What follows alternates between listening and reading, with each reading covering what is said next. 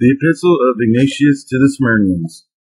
Ignatius, who is also called Theophorus, to the Church of God the Father, and of the beloved Jesus Christ, which has through mercy obtained every kind of gift, which is filled with faith and love, and is deficient in no gift, most worthy of God, and adorned with holiness. The Church which is at Smyrna in Asia wishes abundance of happiness, through the immaculate Spirit of the Word of God.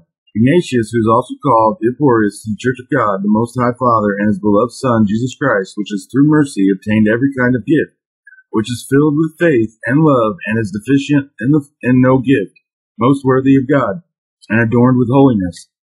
The Church which is in Smyrna, in Asia, wishes abundance of happiness through the immaculate Spirit and the Word of God.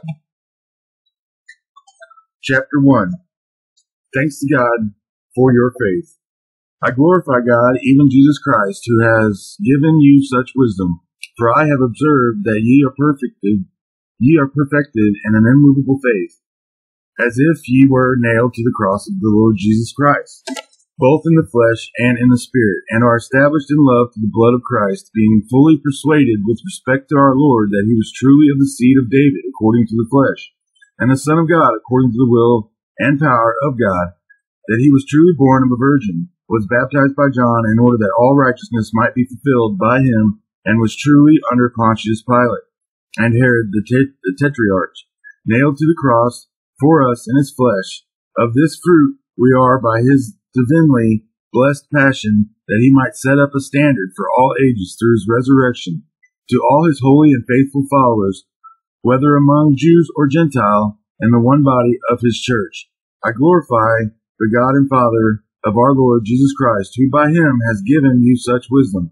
For I have observed that ye are perfected in an immovable faith, as if ye were nailed to the cross of our Lord Jesus Christ, both in the flesh and in the spirit, and are established in love to the blood of Christ, being fully persuaded in very truth with respect to our Lord Jesus Christ, that he was the Son of God, the firstborn of every creature.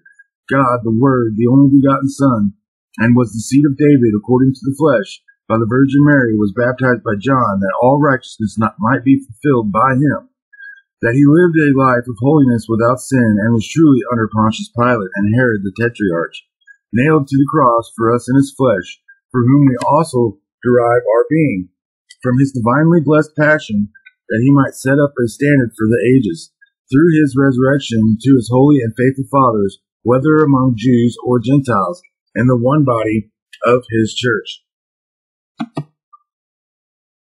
Chapter 2. Christ's true passion. Now he suffered all these things for our sake, that we might be saved. And he suffered truly, even as he truly raised up himself, not as certain unbelievers maintain, that he only seemed to suffer, as they themselves only seem to be Christians. And as they believe, so shall it happen unto them, when they shall be divested of their bodies, and be mere evil spirits. Now he suffered all these things for us, and he suffered them really, and not in appearance only, even as also he truly rose again, but not as some of the unbelievers, who are ashamed of the formation of man and the cross and death itself, affirm that in appearance only, and not in truth. He took a body of the Virgin, and suffered only in appearance, forgetting, as they do, him who said, the Word was made flesh, and again, destroy this temple, and in 3 days I will raise it up. And once more, if I be lifted up from the earth, I will draw all men unto me. The Word therefore did dwell in the flesh, for wisdom built herself a house.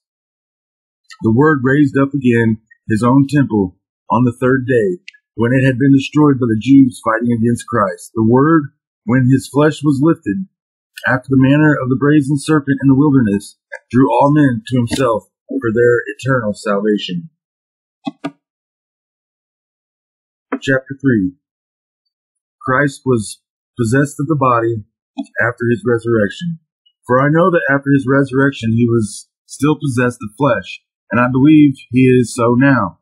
When, for instance, he came to those who were with Peter, he said to them, lay hold hand on me, and see that I am not in corporeal spirit. And immediately they touched him, and believed, being convinced by his flesh and spirit.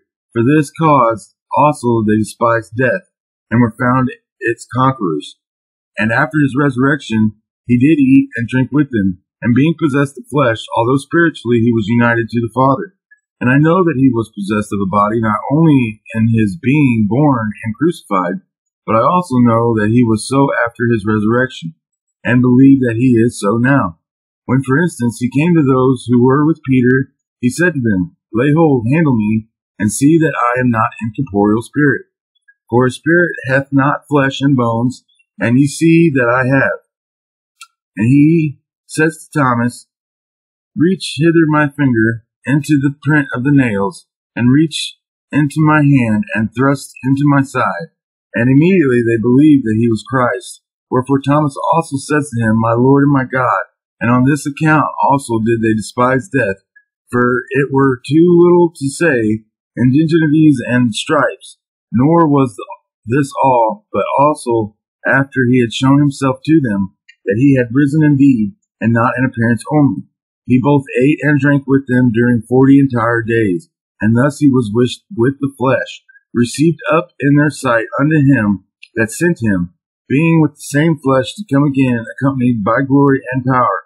For say the holy oracles, this same Jesus who is taken up from you into heaven shall so come in like manner as you have seen him go unto the heaven.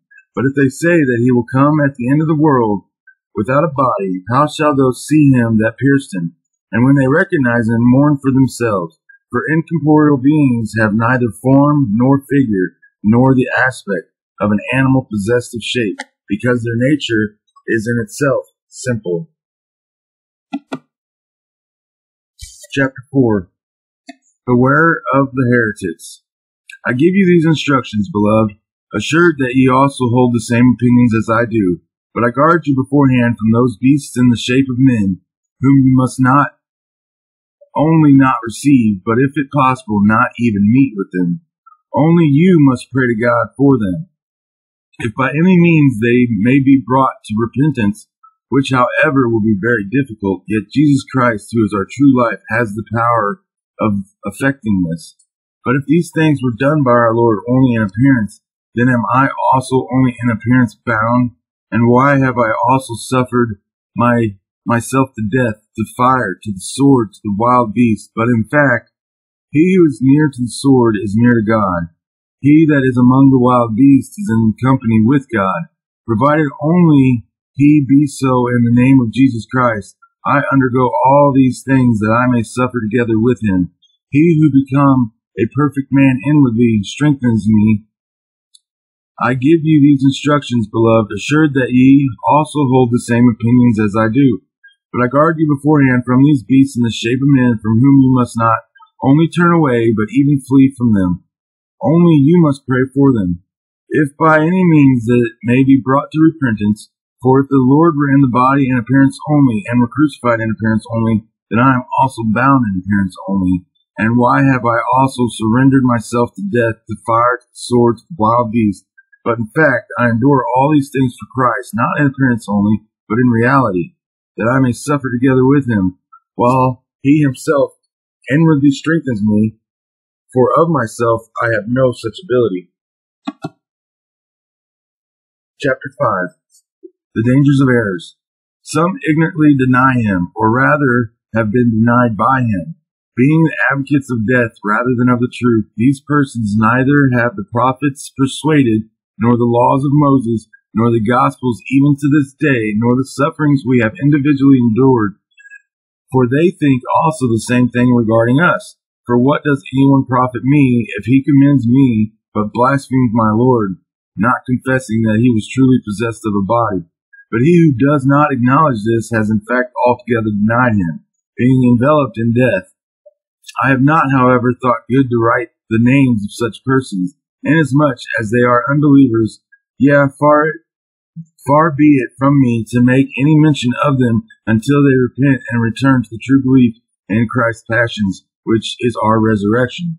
Some have ignorantly denied him, and advocate falsehood rather than the truth.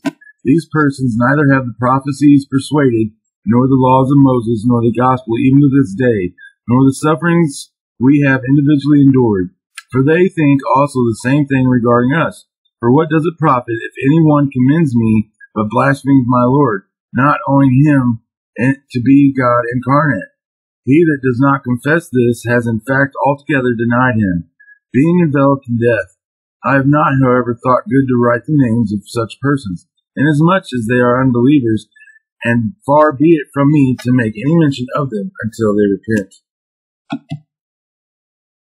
Chapter 6. Unbelievers in the blood of Christ shall be condemned. Let no man deceive himself. Both things which are in heaven and the glorious angels and rulers, both visible and invisible, if they believe not in the blood of Christ, shall in consequence incur condemnation. He that is able to receive it, let him receive it.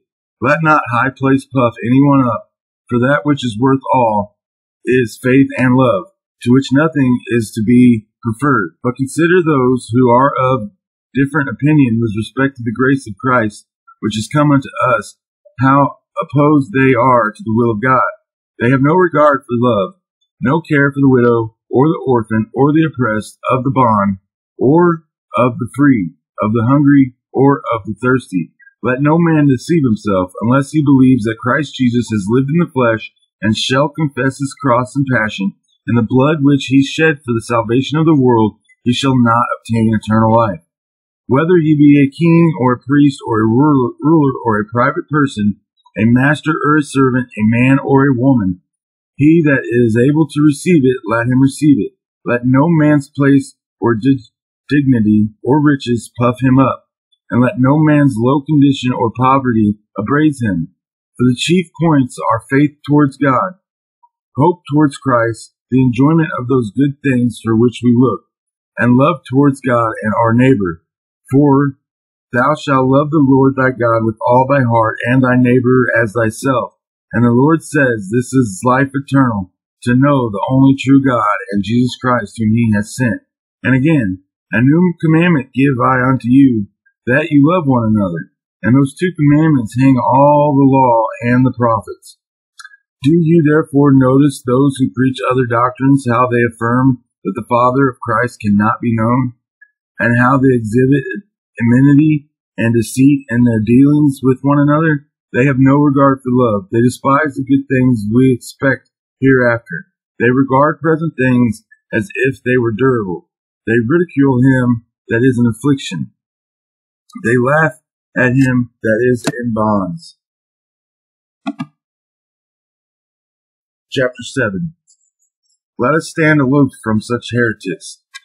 They abstain from the eucharts, and from prayer, because they confess not the eucharts to be the flesh of our Savior Jesus Christ, which suffered for our sins, and which the Father of his goodness raised up again. Those, therefore, who speak against this gift of God incur death in the midst of their disputes, but it were better for them to treat it with respect, that they also might rise again. It is fitting, therefore, that you should keep aloof from such persons, and not speak of them either in private or in public, but to give heed to the prophets, and above all, to the gospel, in which the passion of Christ has been revealed to us, and the resurrection has been fully proved. But avoid all divisions as the beginning of evils. They are ashamed of the cross, they mock at the passion, they make a jest of the resurrection. They are the offspring of that Spirit who is the author of all evil, who led Adam by means of his wife to transgress the commandments, who slew Abel by the hands of Cain, who fought against Job, who was the accuser of Joshua, the son of Josedek, who sought to shift the faith of the apostles, who stirred up the multitude of the Jews against the Lord, who also now worketh in the children of disobedience, from whom the Lord Jesus Christ will deliver us, who prayed that the faith of the apostles might not fail, that not because he was not able of himself to preserve it, but because he rejoiced in the preeminence of the Father. It is fitting, therefore, that ye should keep aloof from such persons, and neither in private nor in public to talk with them, but to give heed to the law and the prophets, and to those who have preached to you the word of salvation. But flee from all abominable heresies, and those that cause schisms, and the beginning of evils. Chapter 8. Let nothing be done without the bishop. See that you all follow the bishop, even as Jesus Christ does the Father, and the presbytery as you would the apostles. And reverence the deacons as being the institution of God. Let no man do anything connected with the church without the bishop. Let that be deemed a proper eucharch, which is administered either by the bishop or by one to whom he has entrusted.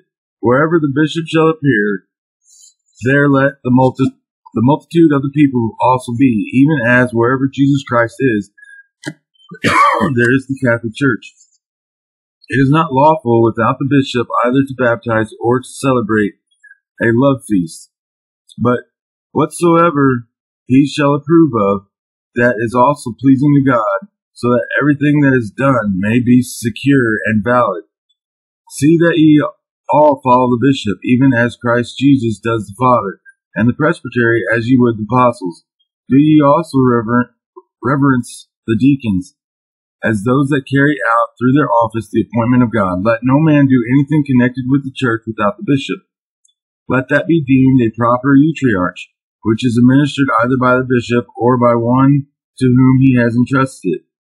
Wherever the bishop shall appear, there let the multitude of the people also be, even as where Christ is, there does all the heavenly host stand by, waiting upon him as the chief captain of the Lord's might, and the governor of every intelligent nature. It is not lawful without the bishop either to baptize, or to offer, or to present sacrifice, or to celebrate a love feast, but that which seems good to him is also well pleasing to God, that everything you do may be secure and valid. Chapter 9. Honor the bishop. Moreover, it is in accordance with reason that we should return to soberness of conduct, and while yet we have opportunity to exercise repentance towards God, it is well to reverence both God and the bishop. He who honors the bishop has been honored by God. He who does anything without the knowledge of the bishop does in reality serve the devil. Let all things then abound to you through grace, for ye are worthy. Ye have refreshed me in all things, and Jesus Christ shall refresh you. You shall love me when absent, as well as when in present. May God recompense you, for whose sake, while ye enduring all things, ye shall attain unto him. Moreover, it is in accordance with reason that we should return to soberness of conduct, and while yet we have opportunity, exercise repentance towards God. In Hades, there is one who can confess his sins. There is no one who can confess his sins. For behold, the man and his works is before him. And the scripture saith, My son, honor thou God and the king. And say, I honor thou God indeed as the author and the Lord of all things, but the bishop as the high priest, who bears the image of God inasmuch as he is a ruler, and of Christ in his capacity of a priest. After him we must also honor the king, for there is no one superior to God, or even like to him, among all the beings that exist, nor is there any one in the church greater than the bishop, who ministers as a priest to God for the salvation of the whole world. Nor again is there any one among rulers to be compared with the king, who secures peace and good order to those over whom he rules. He who honors the bishop shall be honored by God, even as he that dishonors him shall be punished by God. For if he that rises up against kings is justly held worthy of punishment, inasmuch as he dissolves public order, of how much sore punishment suppose you shall he be thought worthy, who presumes to do anything without the bishop, thus both destroying the church's unity and throwing its order into confusion. For the priesthood is the very highest point of all good things among men, against which whosoever is mad enough to strive dishonors not man but God, and Christ Jesus, the firstborn, and the only high priest. By nature of the Father, let all things therefore be done by you with good order in Christ. Let the laity be subject to the deacons to the presbyters to the bishop to Christ, even as he is to the Father, As you, brethren, have refreshed me, so will Jesus Christ refresh you. You have loved me when absent as well as when present. God will recompense you for whose sake you have shown such kindness towards his prisoner. For even if I am not worthy of it, yet your zeal to help me is admirable thing. For he who honors a prophet in the name of a prophet shall receive a prophet's reward. It is manifest also that he who honors a prisoner of Jesus Christ shall receive the reward of the martyrs. Chapter 10. Acknowledgement of their kindness. Ye have done well in receiving Philo and Reus Agathopus as servants of Christ our God, who have followed me for the sake of God, and who gives thanks to the Lord in your behalf, because ye have in every way refreshed them. None of these things shall be lost to you. May my spirit be for you, and my bonds which ye have not despised or been ashamed of, nor shall Jesus Christ, our perfect hope, be ashamed of you. You have done well in receiving Philo and Gaius and Agathopus, who, being the servants of Christ, have followed me for the sake of God, and who greatly bless the Lord in your behalf, because you have in every way refreshed them. None of those things which you have done to them shall be passed by without being reckoned unto you. The Lord grant to you that ye may find mercy of the Lord in that day. May my spirit be for you, and my bonds which ye have not despised or have been ashamed of. Wherefore neither shall Jesus Christ, our perfect hope, be ashamed of you. Chapter 11. Request to send a messenger to Antioch. Your prayer has reached to the church which is in Antioch in Syria, coming from a place bound with chains most acceptable to God. I salute all, I who am not worthy to be styled from thence, inasmuch as I am the least of them. Nevertheless, according to the will of God, I have been thought worthy of this honor.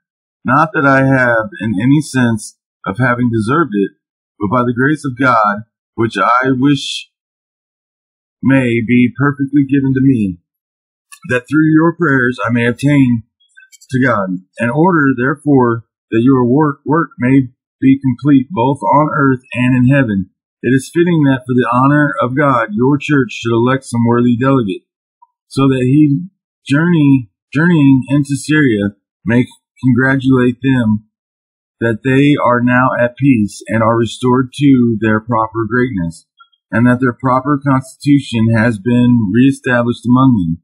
It seems then to me a becoming thing that you should send someone of your number with an epistle, so that in company with them he may rejoice over the tranquility which according to the will of God they have obtained, and because that through your prayers they have now reached the harbor.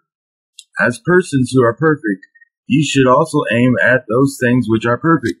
For when you are desirous to do well, God is also ready to assist you.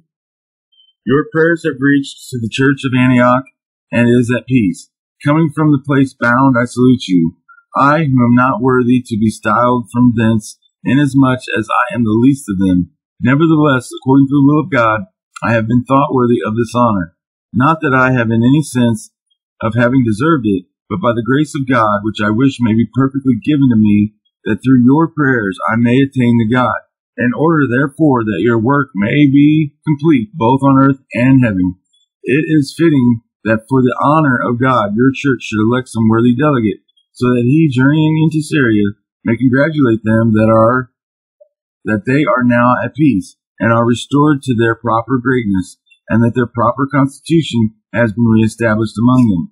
What appears to me proper to be done is this, that you should send some of your numbers with an epistle, so that in company with them he may rejoice over the tranquility which according to the will of God they have obtained, and because that through your prayers I have secured Christ as a safe harbor. As persons who are perfect, you should also aim at that, those things which are perfect, which when you are desirous to do well, God is also ready to assist you. Chapter 11. Salutations.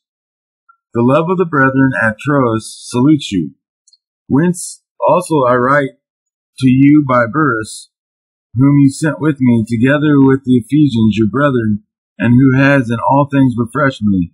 And I would that all may imitate him, and being a pattern of a minister of God, grace will reward him in all things. I salute your most worthy bishop, and your very venerable presbytery, and your deacons, my fellow servants, and all of you individually, as well as generally, in the name of Jesus Christ, and in his flesh and blood, in his passion and resurrection, both corporeal and spiritual, in union with God and you, grace, mercy, peace, and patience be with you forever and evermore.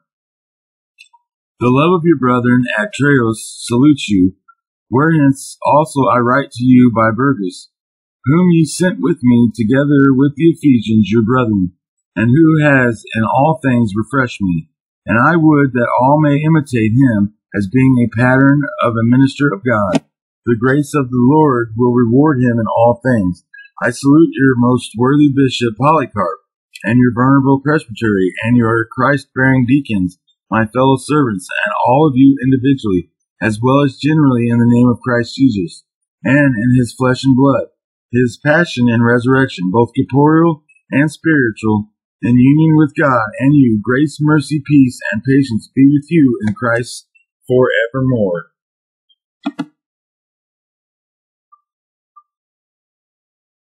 Chapter 13. Conclusion. I salute the families of my brethren with their wives and children, and the virgins who are called widows. Be ye strong, I pray, in the power of the Holy Ghost.